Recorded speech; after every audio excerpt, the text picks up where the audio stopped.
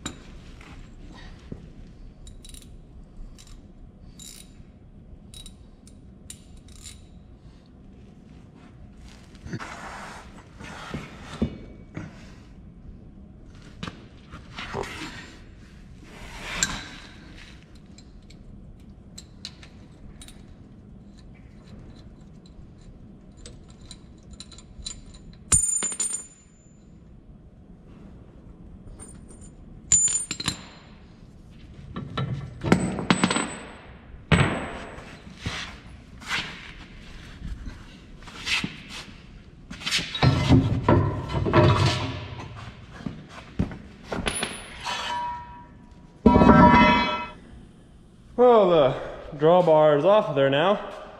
Now just to go hook on the peanut digger.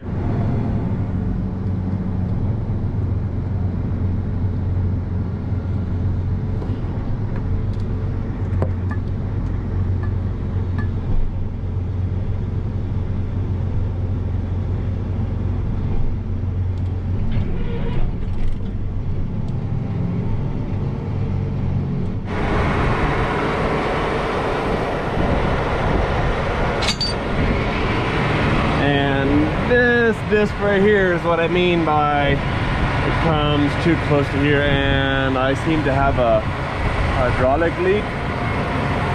Ah, that's where it's coming from.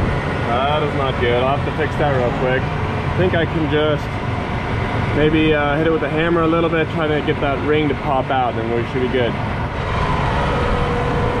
All right, yeah, we're good. No more leaking. I don't want that. So the only thing I need to really connect here is just the hydraulic hoses. This peanut digger is hydraulically driven. It has two hydraulic motors, one on this side and then one on that side, and then belts that bring it to the back. So I just gotta quickly hook it up and head to the field. And while I'm at it, might as well fill up a little bit on diesel.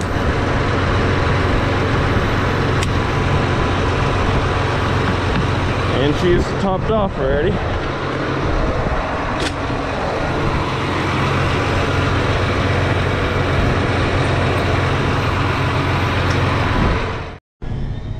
So this right here is actually the new peanut digger that we picked up at the beginning of this year.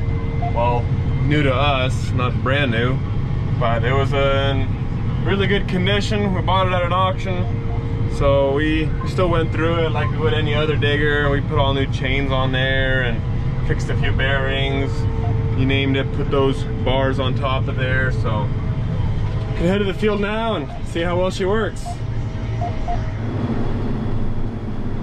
And we're digging peanuts with 3 diggers. This 8-row, we got that 8-row right there, and then a 6-row, which is currently on that end of the field. So we're moving quite along pretty quick. We're covering acres today. We're probably not gonna finish this field, but by tomorrow this field will be done. And this is a 230 acre field. So not bad. This field does have, not a disease. Well, yeah, it's sick and it's crashing, as you can tell. There's lots of dead vines already. This field we were trying to wait as long as possible, but we are digging it prematurely, but we have to due to all the sickness that it currently has in the field.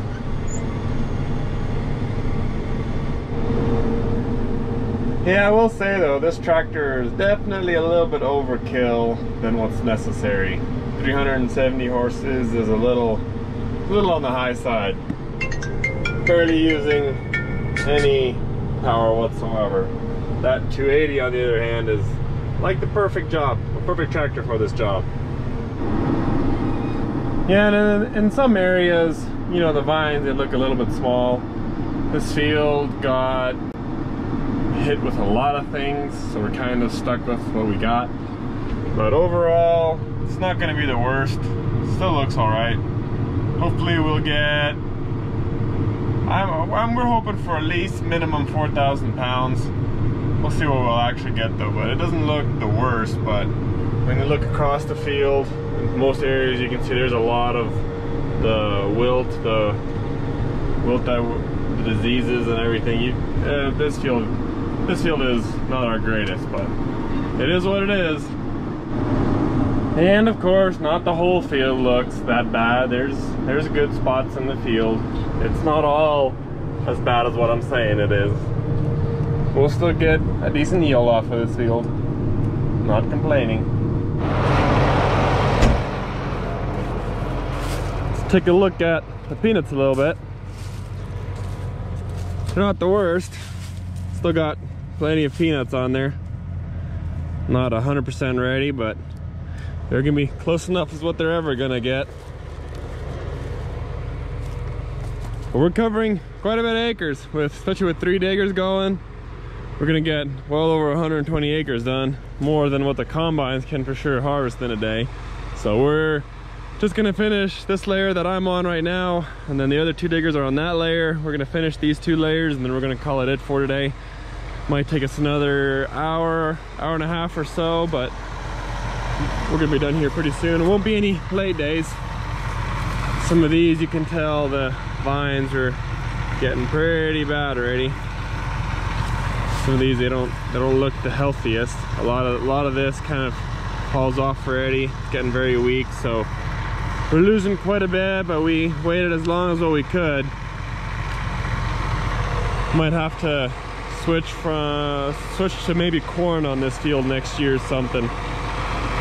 Every single time in the past when we put peanuts on this field, on these fields, well, sorry, just this field, you can only do peanuts two years in a row, or 2 times back to back, or if you do 1 rotation. So you plant peanuts, next year cotton, and then peanuts again, then you get lots of this.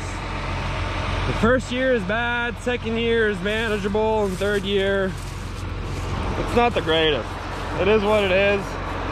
We might plant corn here next year and do silage. So we'll see what'll happen. I don't know if we'll put peanuts on this field again next year. This field usually has pretty bad sclerotinia,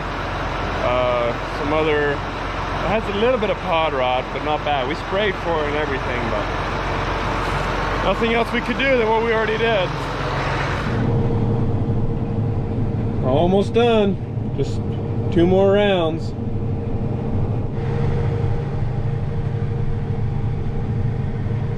Just about done. Even getting a few tumbleweeds stuck on my peanut digger. But I'll clean them up once I'm done here.